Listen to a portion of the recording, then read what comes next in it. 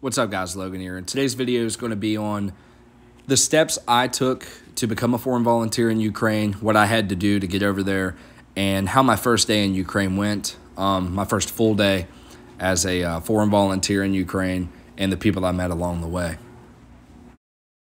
As many of you know, and some of you may not know, my journey began when I started my group, Apparition Group.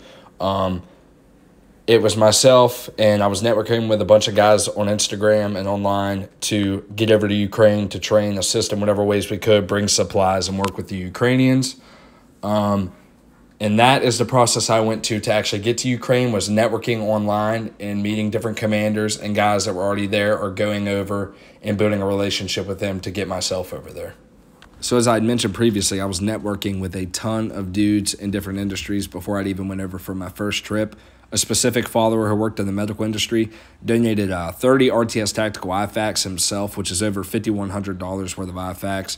I'll go ahead and put the checkout summary screenshot that he had sent me, but I took all 30 of these over with me on my first trip and handed them out to the first platoon that I trained with.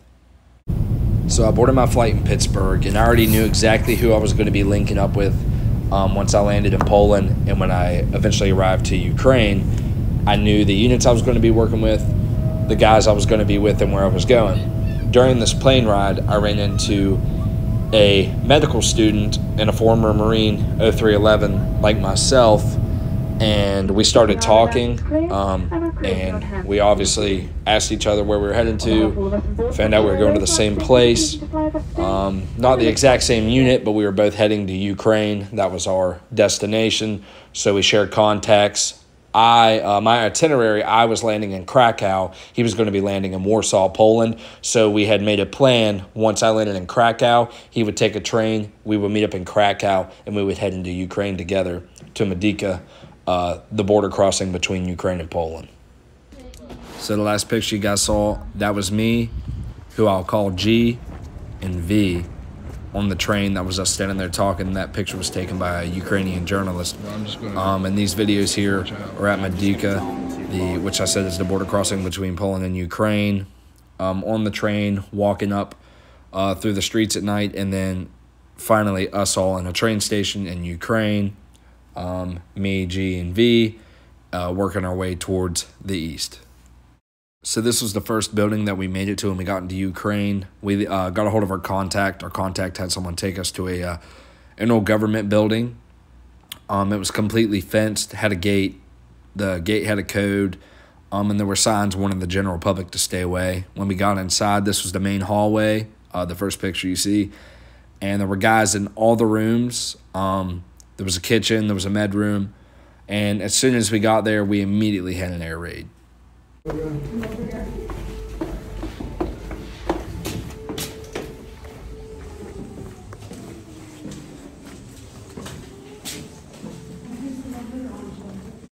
Sleeping arrangements were honestly luxury. Isomats on hardwood floors. The building was so big that the guy in charge literally just said, "Hey, go find you and your guys a room." So me and the guys went. We found a room, set our isomats and sleeping bags out, set our gear up, locked the door. And yeah, that was that. The only thing that put a damper on it was the amount of air raids. The next clip I'll show you will be me getting V up in the middle of an air raid and getting them down to the shelter because there were explosions pretty close in the distance.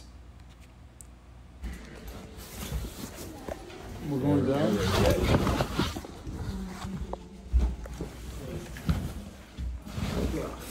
Holy shit, man.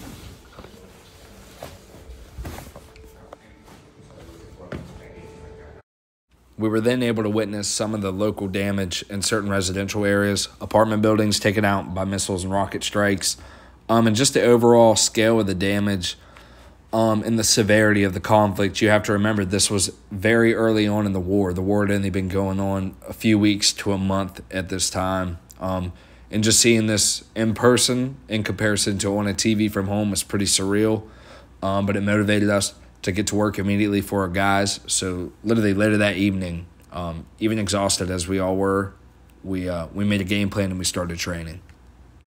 And these are just a few pictures of random rounds and grenades and things that were in the building. Guys are like getting familiar with the different rounds and shells and grenades and everything, so I just snapped pictures while I could.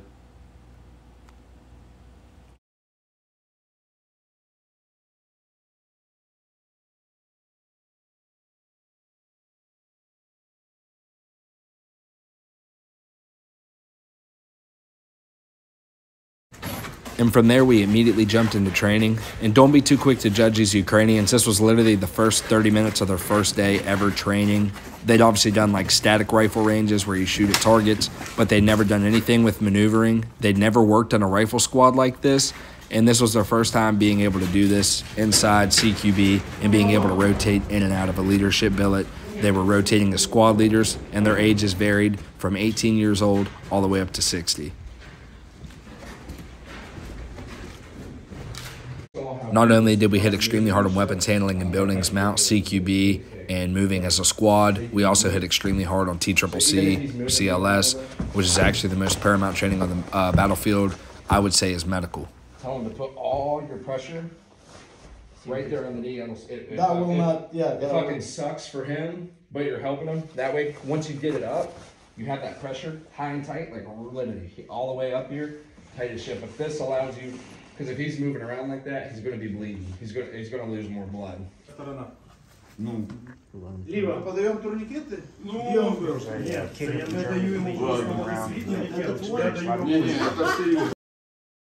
And I just want to take a minute to give a huge thanks to all the interpreters I had during this process and both of these trips. Before I learned the language myself, Barboza, first interpreter I ever had in Ukraine. Dude, I know you're still over there hooking and jabbing, so I'm not going to say too much, but I really appreciate everything you did for us, for the group, for everyone involved. You translated all the TCCC. You wrote every page on a whiteboard, erased, wrote to make sure the guys really knew what was going on. If they had any further in-depth questions, you were able to answer while I demonstrated. Dude, I hope you're safe, man. I miss you, and I hope that helmet's treating you good. And Moran, thank you for everything as well, brother. From a second trip, you made every transition so much easier, getting to places, getting gear, talking to commanders, just everything in general. You guys are truly, in my opinion, one of the most important parts of a group, of a team, a squad, platoon, what have you. Interpreters are it. And one last thing, guys. It's not off subject, but it's off the main topic we were on. This is a Russian warship stamp after the Ukrainians had sunk it earlier on in the war. One of the guys gave me one of these, and I actually have an entire sheet of these stamps. I just thought it was something cool to show you. I know a lot of you guys have seen it before, but for those of you who haven't, I just figured I'd show you because it's cool. But yeah, like I said, I got a whole sheet. I literally have it in a shadow box framed up on the wall. But guys, I appreciate all the support recently. And here soon more adventure videos will be coming out, especially with Doc and I, so guys just stay updated on that. And if you like this video, if you like my journeys, the things I do, the things I've done, please please subscribe, please give me a like, a comment if you want. It helps grow the channel and it helps me out. And guys, I really appreciate it, and I'll see you on the next one.